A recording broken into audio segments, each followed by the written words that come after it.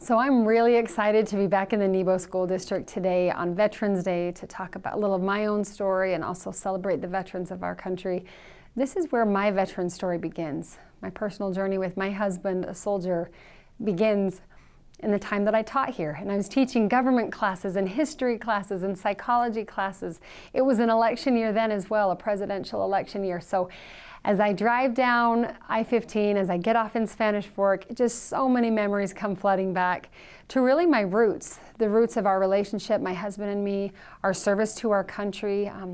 I taught here before I even had my own family. These kids were my kids. These students I taught. One of them is a teacher here now, Jennie. She teaches English, and that just warms my heart to know, she's taken on that profession, but it means so much to me to be here. A lot of reflection in my mind, not just over the past 2 years since my husband died, but the past 17 years of his service and the influence that his service had on me and hopefully that I can have on others. Good morning, Eagles. Welcome to our virtual Veterans Day Assembly. Today, we are honoring 3 of our very own Maple Mountain veterans, Mr. Tom Porter, Ms. Denise Bellarda, and Mr. Scott Nilsson.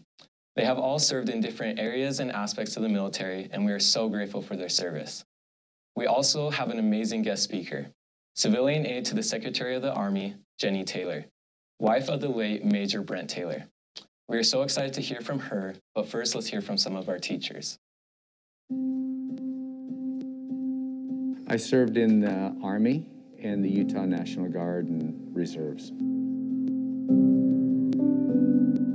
When I served, I went through airborne school, and so I had a chance to jump out of airplanes.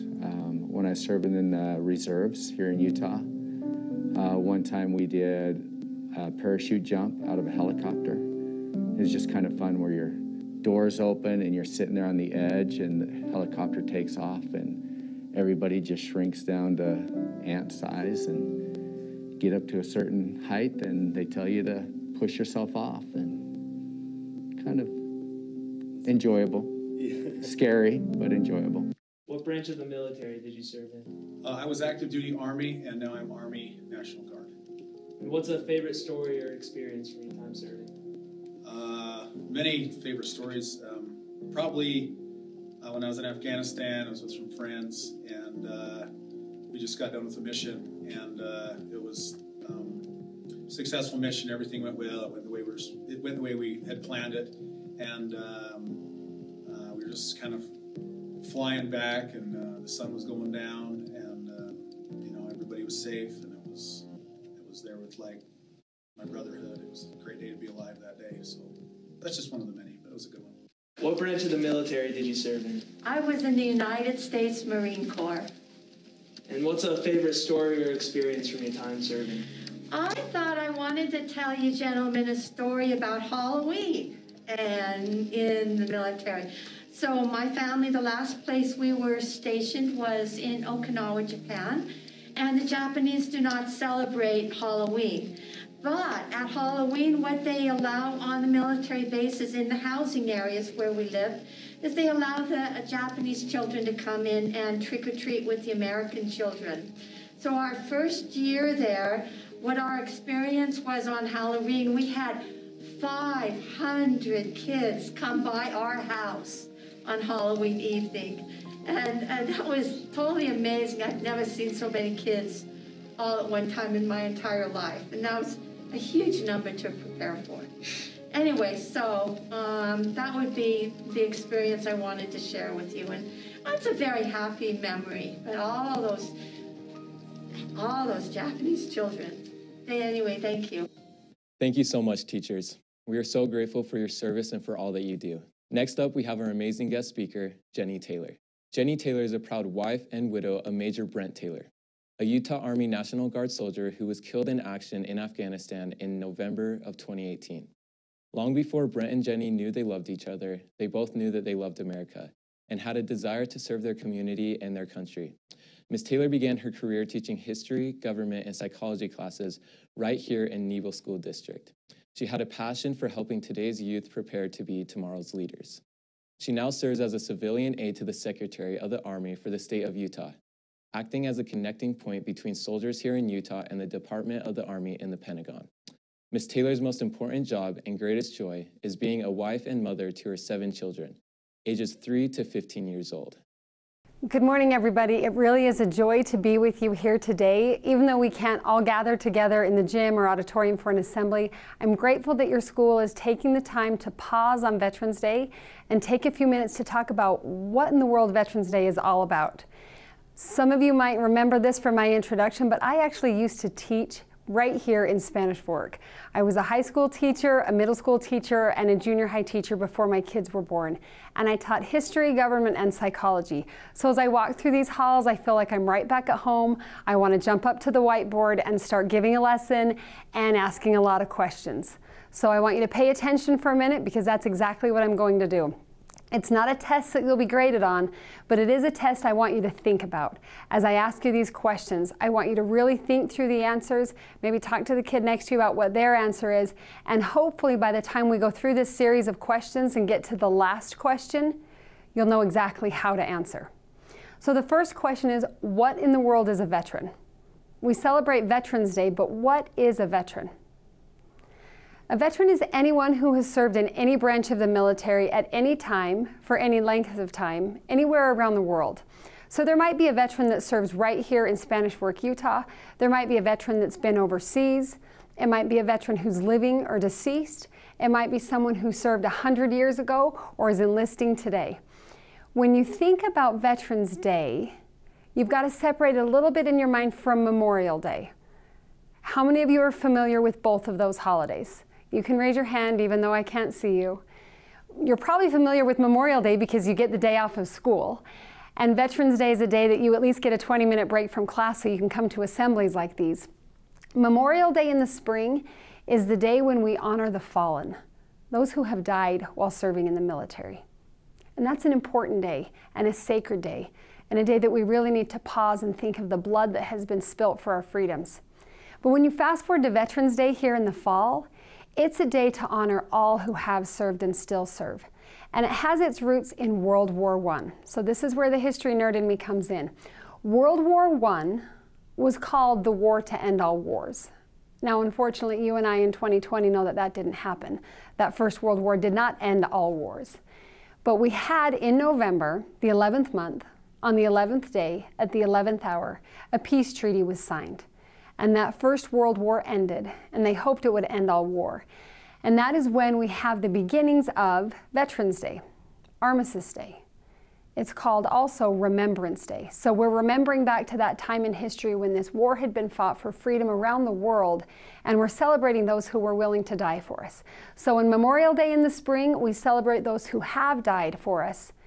But at Veterans Day, we celebrate all those who are willing to die for us. So it was mentioned in the introduction that my husband was killed in action in Afghanistan 2 years and a week ago. The same day that he was shot and killed, another American soldier was shot but lived. Is his service any less valuable than my husband's who gave his life? This young soldier who was willing to give his life? So I invite you to think about that when we celebrate Veterans Day. What is Veterans Day? Why do we celebrate Veterans Day? How is it different from Memorial Day? And who are our veterans? So I want you to look around the room that you're in, and I really want you to raise your hand for this question when you have an answer.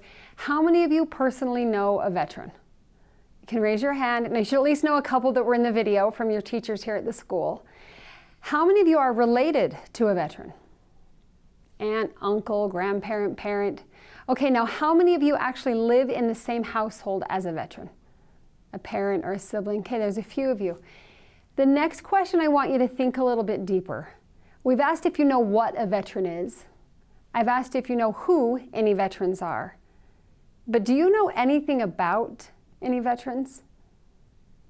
Do you know anything about any veterans? Do you know who they are? Where they served? What branch they served in? What parts of the world maybe they've served in? What job they had while they were there? Have you ever asked a veteran why they served? Have you ever asked why they maybe enlisted in the Army or went off to boot camp with the Marines? I invite you to think about that today, and then I challenge you to find someone today, Whether you can ask him in person or send him a text, find somebody on social media, ask a distant family member on the phone if you know how to actually make a phone call. But I want you to think of a veteran you know or know of, and I want you to find something out about that veteran. What do you know about that veteran? Veterans Day around the world is often known as Remembrance Day, but we can't remember the things we don't know. For example, I can't remember going to boot camp because I've never been there. I can't remember going to war because that hasn't been my job. I can't remember what it's like to be separated from my family while fighting for freedom in a distant land. I can't remember that because I haven't experienced that. But I can ask someone who has. Raise your hand again if you live with a veteran currently, someone in your own household is a veteran. Look around you. That's a really small number. Less than 1% of the American population is in the military right now. Less than 1%. So that means only 1% currently remember what it's like to have done those things I just mentioned. Now, if you add all the veterans who are still living but not currently serving, we might get to 7 or 8%. 7 or 8% of America has the memories of what the price of freedom really looks like. Have you ever asked them to share those memories with you? Have you ever said to your dad or your neighbor or your aunt, hey, why did you join the military? What was it like? What did you learn? How did your time in the military affect you out of the military? How has it affected your family, your career, your personal outlook on the future of this country? We talk a lot about the importance of thanking a veteran, and I think we should. I'm the kind of person, maybe at the airport, I see a man or woman in uniform, I'm gonna go up to him and say, thank you for your service. I'm gonna have my kids write him a note on Veterans Day, hey, thank you for your service. And that's great. But if we stop there, we can't really honor them because we don't have their memories of the service they provided in our behalf. Going back to that 1% concept, 1% of American citizens currently serve in the military. That means 1% of this country provides the freedom for the other 99 of us. 99%. There are 99 of me, regular, everyday American citizens enjoying freedoms, liberties, and the chance to pursue happiness, all because of the service of each one, man or woman in uniform. So I challenge you on this Veterans Day to find someone that is a veteran, whether they're still serving or have served. Find something out about them, about their service. And if they're a little hesitant to tell you, because veterans often are, they don't serve for the glory or so that they can sit down and tell you all the war stories, gently remind them that you'll never know what the price of freedom is like if they don't tell you. You'll never be able to appreciate the sacrifice they've made if you're not aware of it in the first place. And so to any veterans who might be listening, I invite you and encourage you to share your stories. It's important for the rest of us as Americans to honor you, to remember not only you individually in the service that you've rendered, but the price of freedom that has been paid for almost 250 years in this country. So you think about that question. What is a veteran? Who are the veterans you know? Do you know anything about those veterans? What has their service in the military done for the rest of their lives? I'm going to lead you to one more question I want you to really think about for the next few minutes. It's a question I've had a lot of time to think about in the past couple of years. But before I ask that question, I'm going to back up and tell you. While I was teaching here in Spanish Fork, I was set up on a blind date with a young man from Arizona. A young man who had grown up loving his country, majoring in political science, eager and desirous and ambitious to change the world by serving his country.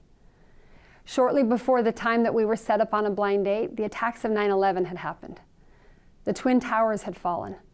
Terrorists had struck on American soil for the first time in our lifetime and for generations.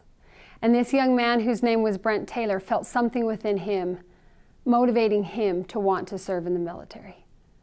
And so he did. We were dating. Dating got more serious. We got to the point where we knew we wanted to spend our lives together, but we knew this path would involve service to our country. On a Saturday in June, he proposed to me, and I said yes. And 3 days later, we walked hand in hand into the Utah National Guard headquarters building. He raised his hand to the square and took the oath of enlistment as a United States soldier. He served 4 deployments. He was elected to political office in my hometown of North Ogden, Utah. He worked with Iraqis. He worked with people from Afghanistan. He worked with NATO soldiers from around the world. He learned to lead. He learned to listen. He learned how to bring opposing viewpoints together and to come up with common ground. He learned above all that as Americans, we have so much more that unites us than divides us, even in times of political campaigns and differing opinions. This young man that I met while teaching high school here in Spanish Fork went on to become the mayor of North Ogden City, Utah. It was the end of 2017, and I had given birth to our 7th baby. 7. That's a lot of babies. We had this beautiful family, these young, crazy children, a lot going on. My husband was mayor, and the call to serve came once again. And he was needed not only just here in Utah as a National Guardsman, but his service was needed back overseas in Afghanistan. It was a call he didn't hesitate to answer, and I didn't hesitate to support him. He went to honor not only our family, to protect not only our way of life, but to bring honor to all those who had gone before him.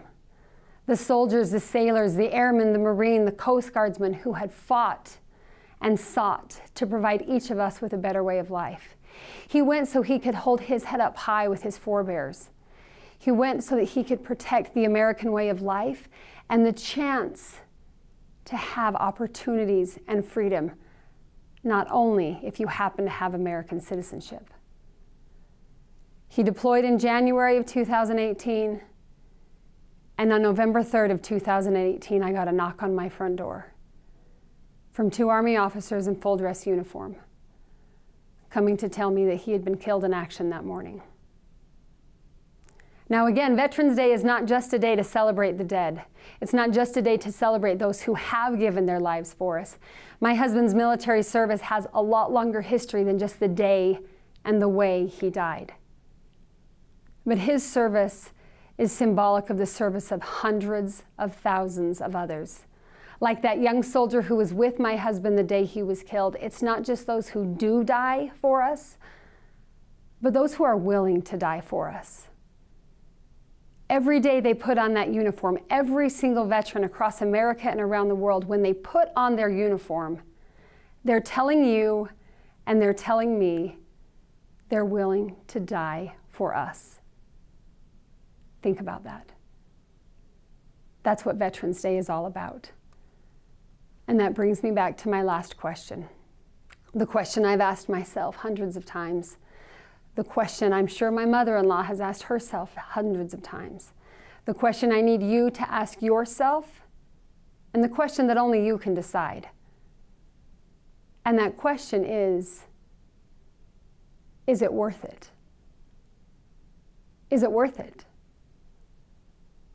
Is it worth the blood that has been spilt, the lives that have been risked, the challenges that have been faced, the sacrifices that have been made, the families that have been separated by the service member needing to go answer that call to serve, not just here, but around the world?